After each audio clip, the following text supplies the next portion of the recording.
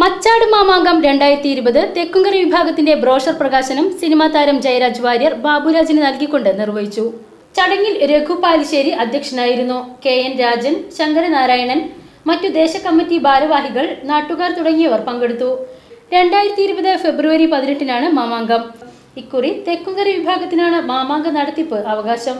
മതസൗഹാർദ്ദത്തിന്റെയും പാരമ്പര്യത്തിന്റെയും ആചാരാനുഷ്ഠാനങ്ങളുടെയും നിറവേകി ദേശക്കാരുടെ ഗൃഹാതുരത്വം തുടിക്കുന്ന മഹോത്സവത്തെ വരവേൽക്കാൻ നാടും നാട്ടുകാരും തയ്യാറെടുപ്പ് ആരംഭിച്ചു.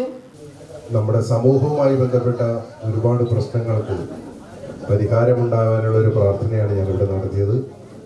മച്ചാട് മാമാങ്കം എന്ന് പറയുമ്പോൾ എനിക്ക് ഓർമ്മയിൽ വരുന്ന ഇത് തെക്കുംകര ദേശത്തിന്റെ മാമാങ്കം വേലയുടെ ബ്രോഷറാണ് പ്രകാശനം ചെയ്തത്. എൻ്റെ ഓർമ്മയിൽ വരുന്ന ആ കുതിരയാണ്, ഉയർന്നു നിൽക്കുന്ന കുതിര. കുതിരവേല എന്ന് പറയുന്നത് ലോകത്തിന് തന്നെ കാണിച്ചു കൊടുത്തത് മച്ചാട് മാമാങ്കമാണ്. എന്നെ സിനിമയിലേക്ക് എത്തിച്ച എൻ്റെ ഗുരുനാഥൻ ഭരതേട്ടൻ്റെ അദ്ദേഹത്തിൻ്റെ ഓരോ വാക്കുകളിൽ നിറഞ്ഞു നിൽക്കുന്ന ഒന്നാണ് മച്ചാട് മാമാങ്കം.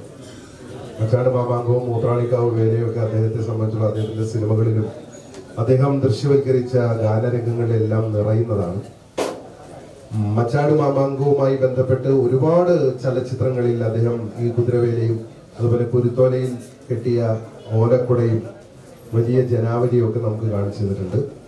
ഈ പ്രദേശത്തിന്റെ തന്നെ ഏറ്റവും വലിയ പ്രത്യേകത ഈ ഇവിടെ വാണരുളുന്ന അമ്മയുടെ അനുഗ്രഹമാണ്.